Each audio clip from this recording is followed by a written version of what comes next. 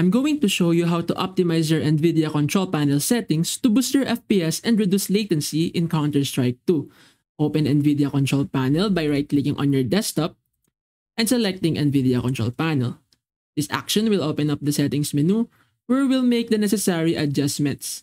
And then once you're in the control panel, navigate to the adjust image settings with preview.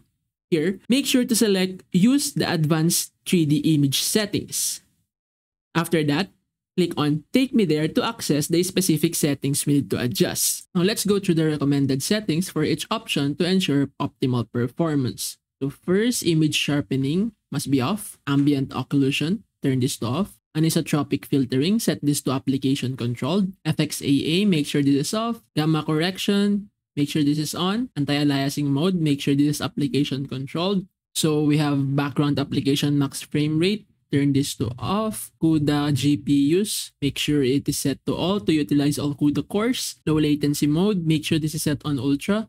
Max frame rate, keep this off. MFAA, turn this off.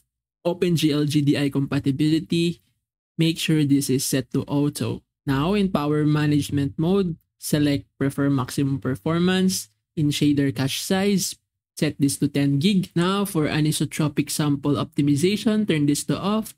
Negative LOD bias, set this to allow. For the quality, set this to high performance. Trilinear optimization, make sure this is on. And then for the vertical sync, turn this to off. And then for the virtual reality pre-rendered frames, set this to default 3D application setting. After you've gone through all the settings, click the apply button to save your changes.